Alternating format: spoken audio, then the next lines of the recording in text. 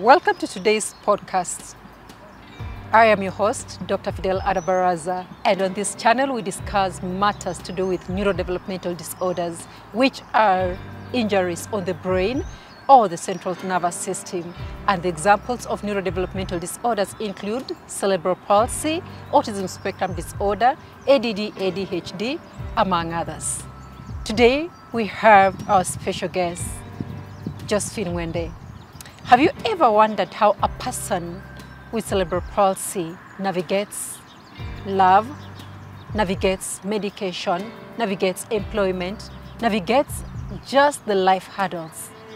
To help us answer these very important life questions is our very own beautiful Mwende. Welcome, Josephine, and once again, it's such a joy and such an honor to have you on this podcast channel. Thank you.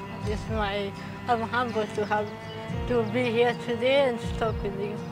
Awesome. Yeah. So today we want to tackle this important question. You know, many people assume that because somebody has cerebral palsy or somebody, has neurodevelopmental disorders, they don't have a right to feel loved or to be in love. Love, dating and sex, yeah. That is the, just to put it as it is. Or they, don't have a right to be employed. They don't even have a right to go for medications and all that. And so I want you to speak into these particular areas and talk about, love, dating and sex for persons with disabilities and especially cerebral palsy, and also speak into their right for inclusion, especially in the medical arena, in the school, education systems, and in the employment sector. Okay, thank you so much once again. And when it comes to love and dating, persons with cerebral palsy or other persons with disabilities have the right to choose the kind of man they want, the kind of a lady they want. We also have our own tastes. You can't just bring me any kimbaba and you start telling me now, this is your husband, you can date him or... No, we have the right to... We also have those preferences. Like I have my own qualities. What do I need in a man? Not just because I have a disability or because I have cerebral palsy, I can date any man. No, that's not true. Not even in my dreams. That can never be, because I also have my own preferences. I know what I want. I know what kind of a man I want to date.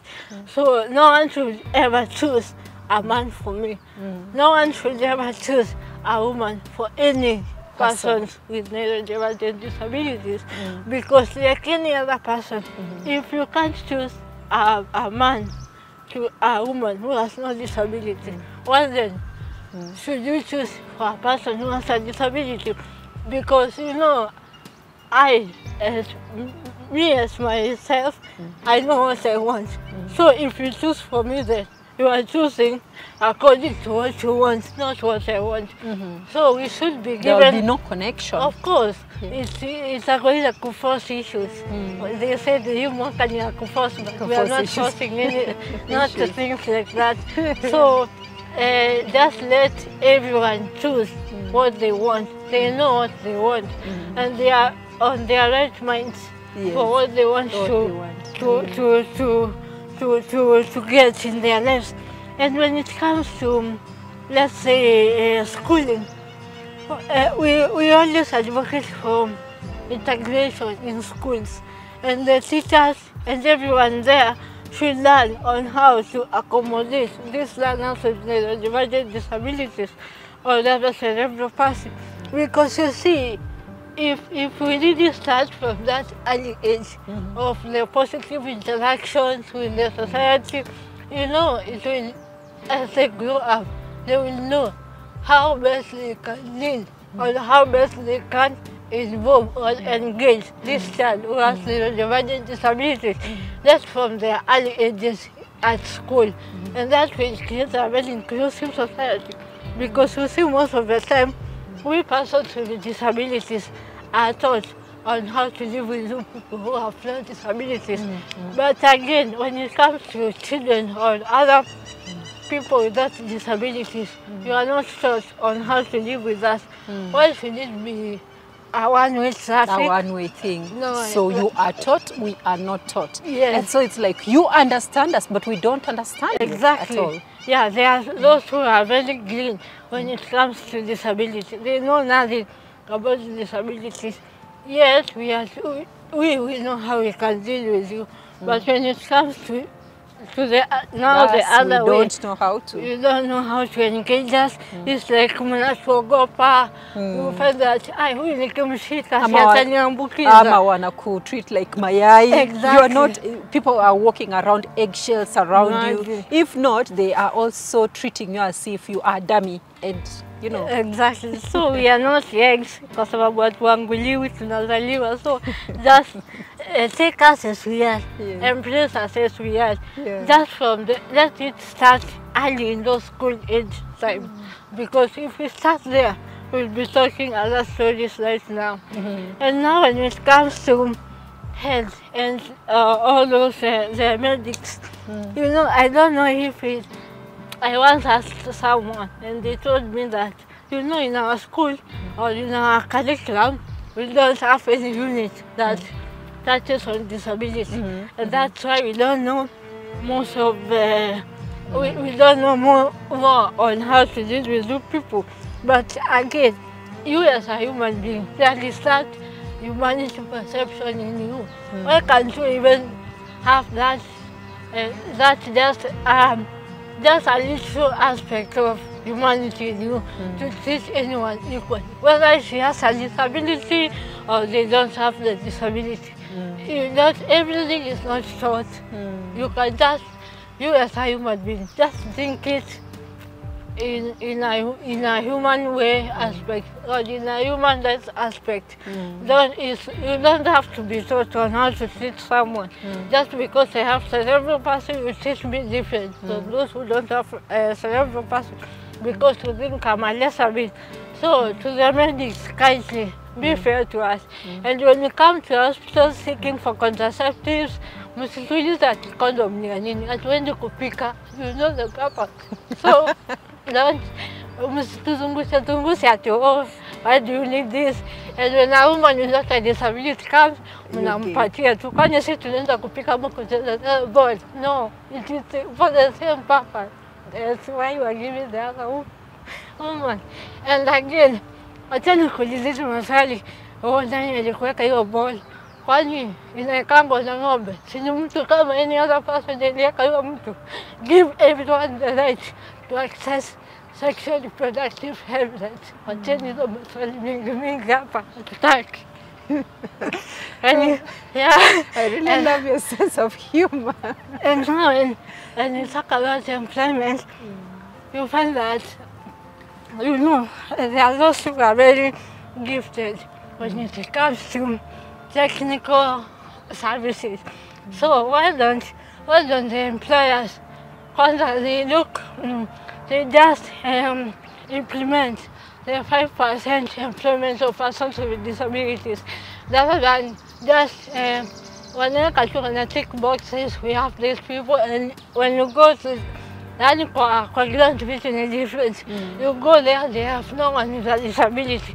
Yet out there we have so many people who are jobless, and yet they are qualified. So stop looking or stop focusing on the outer appearances. Give us the opportunity, let us do what we can do. Wacha tu tushindwe mbele mseme we tried, but they let us down. Rather than the assumption that these people wanakuja na mambo mingi, you know, there are those who think when you employ a person with a disability, you also have to employ a doctor, which is a very bad perception. Persons with disabilities, all they need is just the reasonable accommodation, a few adjustments here and there. And one thing I can tell you for free, and this you can take it to the bank, the best employers ever, employees, are persons with disabilities. You know, for them, they don't meander around to go all over to do and all that. When they sit at their desk in the morning, atatoka for maybe going to the washroom, or maybe, but they give you a 100% commitment to the organization. Just try them and give us feedback. Thank you. Awesome. We have learned a lot. Nuggets that you can actually take to the bank. When it comes to employment, try persons with disabilities. They are committed and they give you 100%. These are people who will give you value for the money that you pay them. Try and create inclusive societies at the your employment stations. When it comes to the medical fraternity, please give and issue the medications to the persons with disabilities.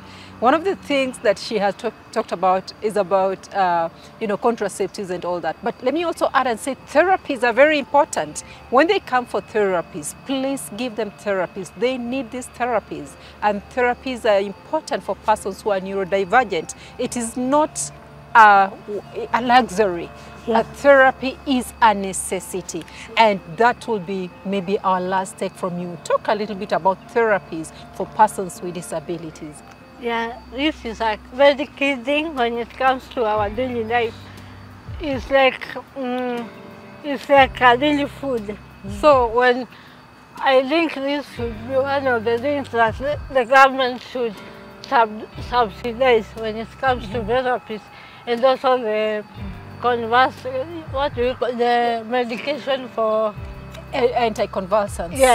Medications, yes. Yeah, and so that one should also be given for free, even the diapers. And yet you find that anticonvulsants are very expensive, and it's not something that you're taking just for, when you're in pain, you are on it for a lifetime. For a lifetime. And remember, most of these caregivers or the parents are jobless because they are taking care of these children 24/7. So where do you expect them to get the money to purchase all these medication?